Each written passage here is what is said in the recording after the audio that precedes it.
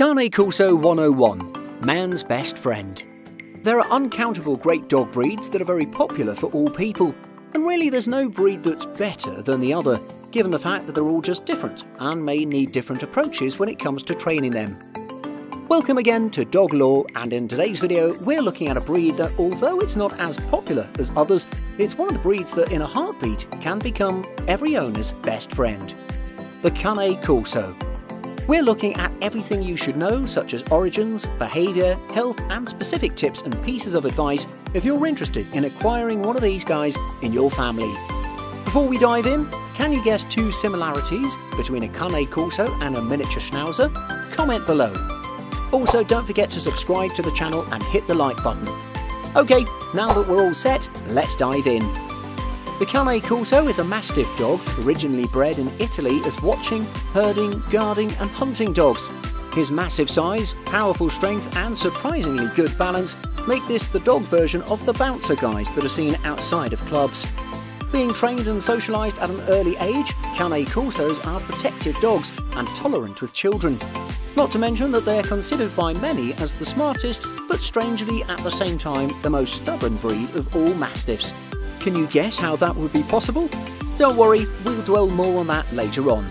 Before we dive in completely, there's something important to learn about this breed.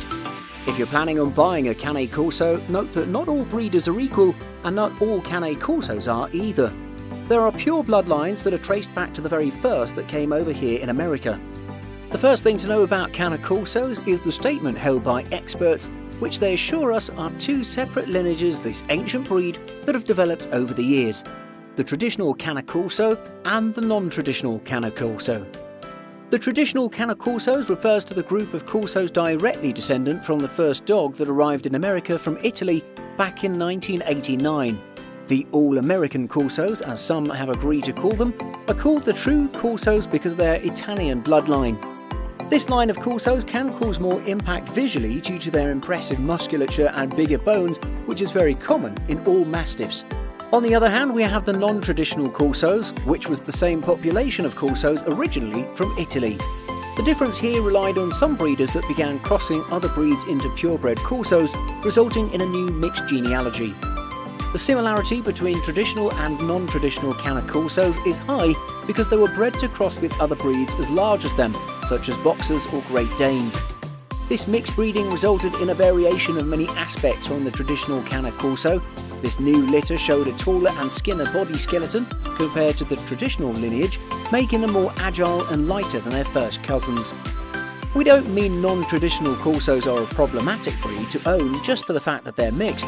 Like all mixed breeds, they can be loyal and eager to please their owners. Many breeders are trying to give away mixed breeds as traditional Cane Corsos, and again, while there's nothing wrong with a mixed bred, you should be able to adopt the dog you want for your household. The roots of this breed go back all the way to the ascendant, the Canis pugnax. This was a breed of war dogs in ancient Rome used to attack and disarray the vanguard of the enemy lines. Because of their size, strength and resistance, the Cane Corsos were bred to follow similar steps as they were trained to hunt boars and as herding dogs back in the 16th century.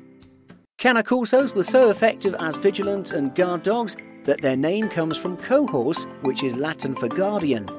However, some experts suggest that they were originally named cortus, which is a Greek word used to describe the attribute of looking after people and animals. The stature is about the only true menacing aspect of the Cane Corsos. Their large head and marked muscles make them intimidating hounds for every intruder. Average male Cane Corsos can reach 27 inches from paw to shoulder and weigh 105 pounds, while females' average height is 24 inches and weigh around 94 pounds. As the breed evolves, larger Cane Corsos are seen that surpass and outweigh these numbers. For example, in the last 10 years there have been dogs that have weighed 170 pounds. But don't let the weight, size and muscular body fool you, because Cane Corsos are surprisingly agile and fast, making them ideal watch and guard dogs. Cane Corsos are brave, well-tempered and trustworthy, making them reliable partners to have around you. They are both protective and gentle by nature at the same time, creating a strong bond with children. So don't be surprised if you see your Cane Corso following the youngest everywhere they go around the house.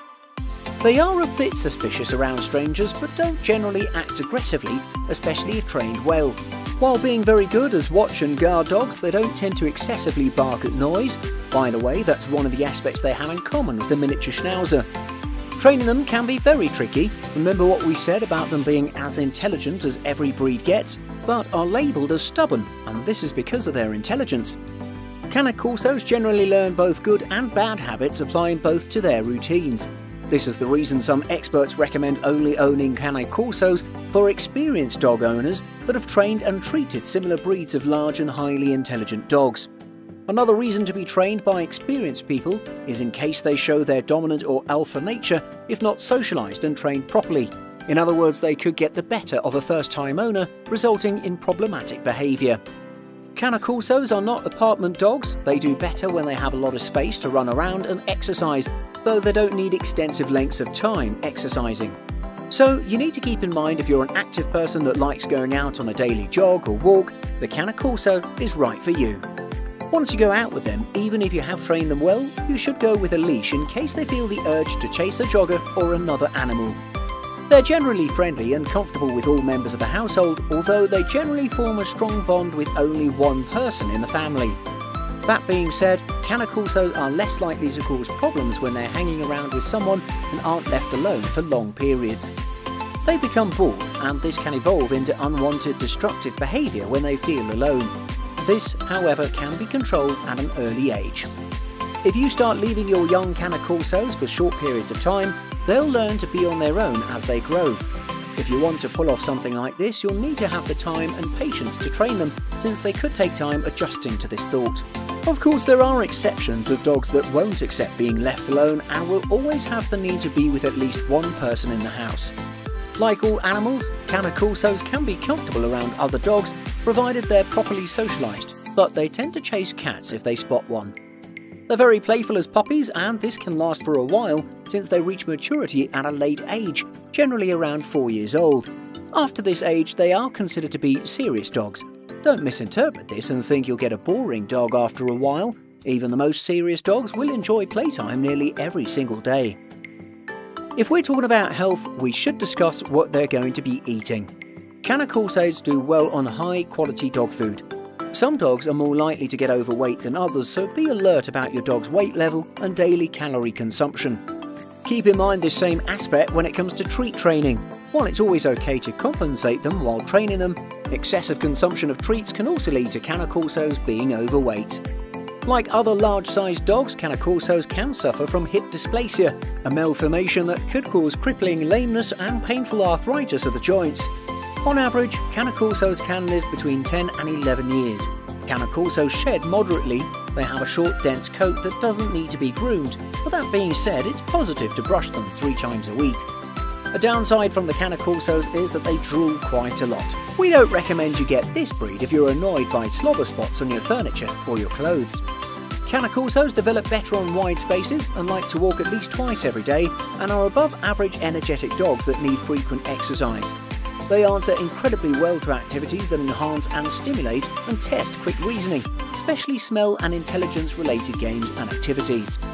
Our ultimate recommendation is for newbies to train a little with other breeds of dogs before adopting a Cane Corso to the family, but once you feel their loyal and protective nature, you'll find the best friend you are looking for in a canine.